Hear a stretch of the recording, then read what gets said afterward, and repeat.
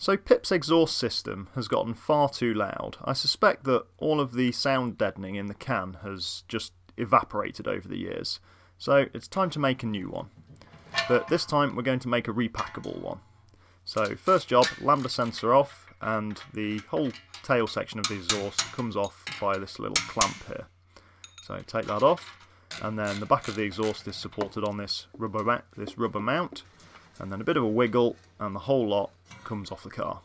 So we'll take that into the workshop, and I've got a new section of perforated tube and 3 rolls of sound insulation for the exhaust, and I've rolled that onto there, and I can measure the diameter, and then I can cut some stainless steel end caps. I've done it this way so that I can just buy 3 rolls at repacking time, and I don't have to worry about any waste material. I'll just make it fit.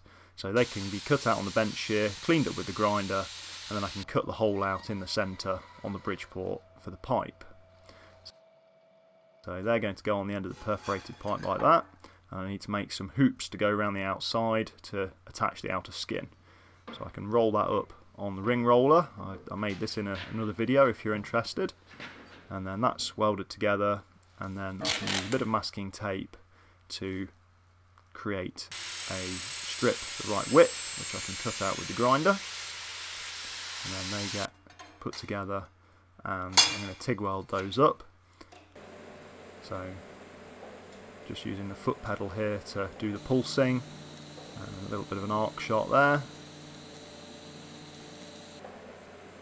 And then the inner tube, the perforated tube, can be welded onto one end, flipped it over and welded on the other end as well, and I can just clean off the weld to give it a nice sort of polished finish, and then I tack the whole thing onto this piece of box section so that when I'm offering it up to the car it's not going to roll around, it just keeps it in place. Now I salvaged the fitting off the end of the exhaust, off the old exhaust, and I could put that on and then offer up a couple of bits of tube and sort of work out how I was going to get from A to B. To cut around the bends, if you put a little Jubilee clamp around them, then you can draw around it and that gives you a reasonably straight line. And I can get these bits all tacked together and cleaned up. So the old bits, gave them a run over with the strip and clean wheel to clean off the outside, and then a sanding disc to go around the inside, because we don't want the stainless getting contaminated in the weld. So a couple of tacks just to put it all together, and then I could offer that up and measure for the last piece, nice straight piece to finish. So just get a measurement for that, then I could cut a piece, tack that on and bring all the bits together, and then since I've got that bit all set up nice and level, it doesn't roll, I can just put a mark across there and then tap off the piece that I've tacked onto the front of the new muffler.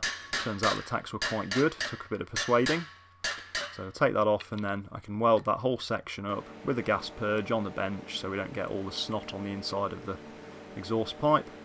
So I end up with a nice smooth inside surface there, and then I can weld that onto the new muffler. So here's that all offered up.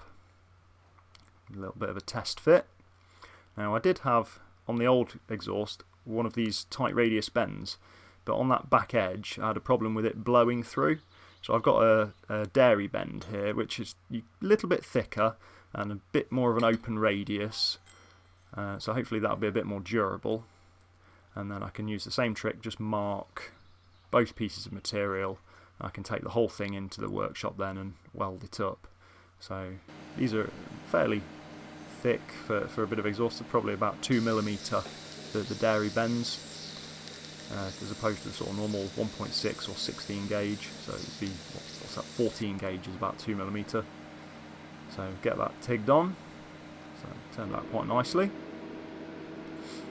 And then we could do a bit of CAD, that's a cardboard aided design for the uninitiated, and make a template for a bracket that's going to go between the new muffler and the existing mount.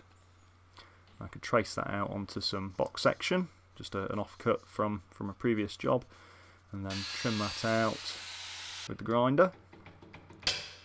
Pop a little hole in it for the bolt that goes through to attach it to the chassis, and get that welded on. It looks quite nice. And then for the outer skin, I'm using some aluminium sheet. It's actually 2024 Alclad, which, for those of you who are familiar with the different grades of aluminium, is not really the ideal solution or the ideal material for this, but it's what I had. It was about the right thickness. It's a bit stiff, so it doesn't really like being formed. It's also a little bit susceptible to corrosion, but it is Alclad, which means it's got a layer of pure aluminium over the top of the 2024 on both sides. So that sort of helps with the corrosion resistance. But the positive to it being a bit stiffer is it should resist the stones and bits of road debris a little bit better. So I rolled that up by hand, just rolling it over a bit of stainless steel tube here. A set of pyramid rollers would be nice, but I haven't got a set, so it was make do.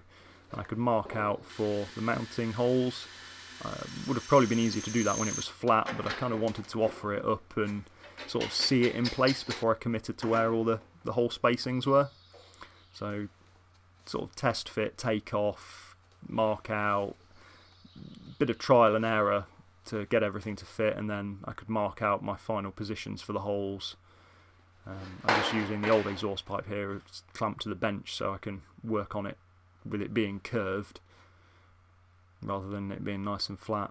And then I could drill for some pop rivet holes of how I'm going to fix it together, and then I can transfer those holes onto the exhaust and mark out the final length of the cover.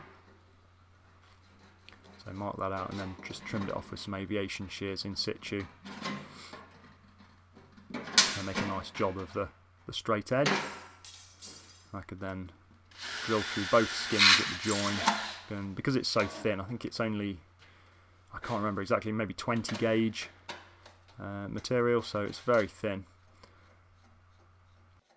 So put that together with skin pins, they're just a temporary fixing, and I can get all the holes lined up. That's what it will look like.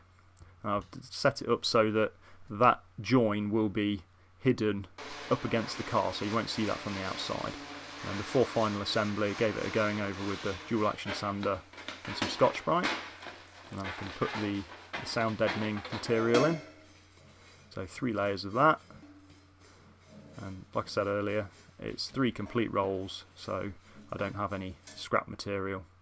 And then I've got some high temperature sealant, and I can just put a little bit on at a time, roll the skin on, put some skin pins in, and then go around, do a bit more, put some more skin pins in. That way I don't end up with sealant all over me and the bench and all the tools. It's just a slightly cleaner way of doing it rather than trying to do it all in one go. Then at the join, just do a zigzag across all the holes, and then squeeze that together and put a row of skin pins in. You do end up with a bit of the sealant on the skin pins doing it this way, but you can just clean it off with some solvent afterwards, and then put the pop rivets in to finish it off. Give it a good clean up, and then offered it up to the car. Bit of a wiggle to get it on, get the hole lined up at the back, and then do the clamp up, put the lambda sensor back in, and here's the finished product. I hope you enjoyed that video. Let me know what you think in the comments, and thanks for watching. Cheers.